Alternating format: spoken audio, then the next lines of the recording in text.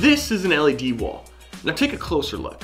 Even closer, each panel on this wall is built up of individual pixels. But how do we know how far apart these pixels should be? And what happens if the pixels are too far apart? Today, we're talking about pixel pitch. All right, let's get technical. Let's talk pixel pitch. Nice. Pixel pitch is the distance in millimeters between the center of one pixel on an LED panel to another. The smaller the pixel pitch, the closer you can bring your camera to the screen without catching moire. Now, moire is caused by your camera picking up the dark patches between each pixel instead of the bright hues the pixels let off. That's when you get all those little lines and aliasing in your footage.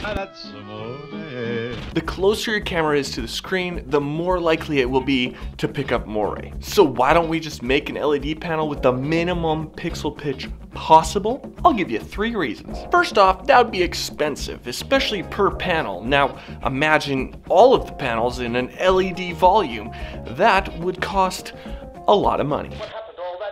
Secondly, that would take a lot of power. You can't just plug an LED volume into your typical outlet. You need dedicated power distribution, and multiplying the amount of pixels on your wall also multiplies the amount of power you're going to need to power those pixels. A different type of required power is processing power. The more pixels you have, the more your computers are going to have to process your made environments. It'll also up your screen resolution, which actually could be a bad thing. We think of 1920 by 1080 as like something that's like this big, right? But it's not, it's huge, it's massive. True 4K is humongous. Bashing pixels together super close is just unnecessary. So unless you have access to your own power grid, it's not gonna happen. Lastly, it might not be necessary. If you're gonna be doing a super tight macro close-up of something that's on an LED wall, you might as well just shoot that practically. Or if you really need,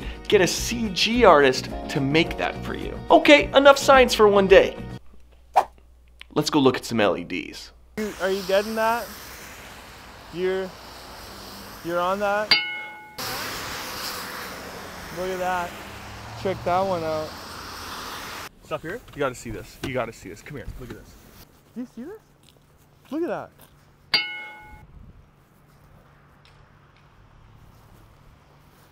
That's amazing.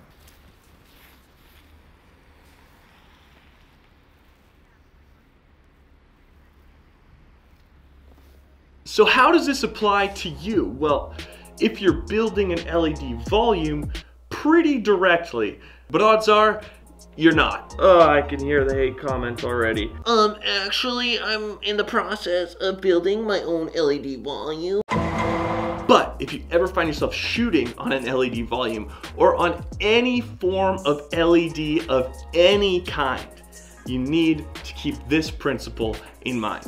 In the most basic sense, if you're shooting and you're picking up moire from the screen, just take a step back, just scoot the boot a little bit, and you should be good to go. Again, with the popularization of LED virtual production, you gotta know this stuff. Even a basic knowledge of pixel pitch will put you a little bit further ahead than everyone else. That's it for this week. I'm Josh, you're watching CoPilot, and I'll see you in the next one.